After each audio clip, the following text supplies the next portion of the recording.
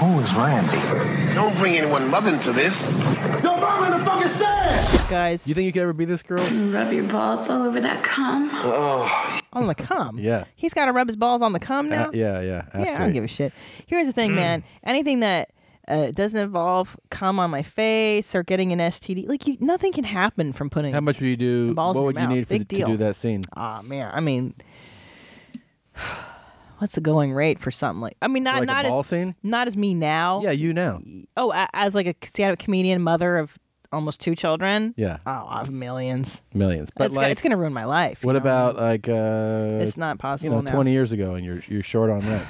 And I don't care if my life is in the toilet for the rest of it.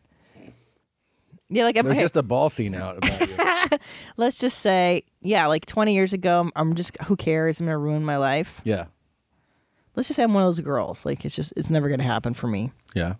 I'd do a ball scene for like $1,500. That's not bad. I think you're asking for a little much. I think they would probably be like, "Get out of here." You're not doing it. Yeah, but I'm ruining my life for $1,500. They don't care about that part. They're like, "This is a ball scene. It's just balls." But here's what I would do. Being the entrepreneur that I am, Yeah. I would open up my own website and I would be the ball girl. Oh. Do you know what I mean? I would make it, and I'd do the eyelash on the balls, and I'd put my feet on the balls. Like I'd be the ball queen is how I would do it. Right.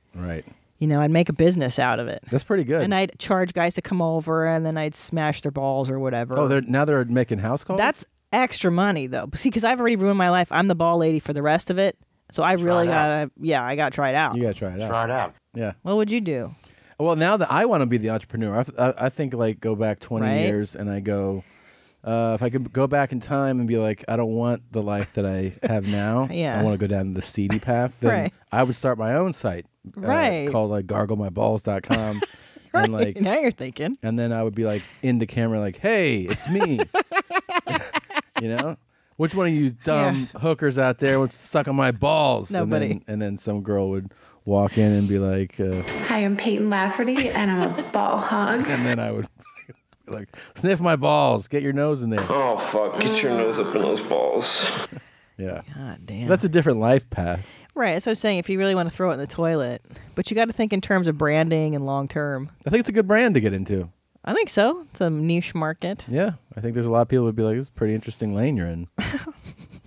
Maybe there's some rewards. I don't know. It's not that bad. But the farting, that's not bad either. The fart videos, easy money. Yeah. Really, of all the genres, the fart video is the easiest. You think so?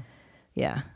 You just got to eat food. Yeah, fucking, dude, I fart all day, every day. That's right. You Dude, do. imagine being pregnant. I do the pregnant fart lady stuff. Yeah. Even better money. Yeah. That's when I really jack up the prices. Yeah.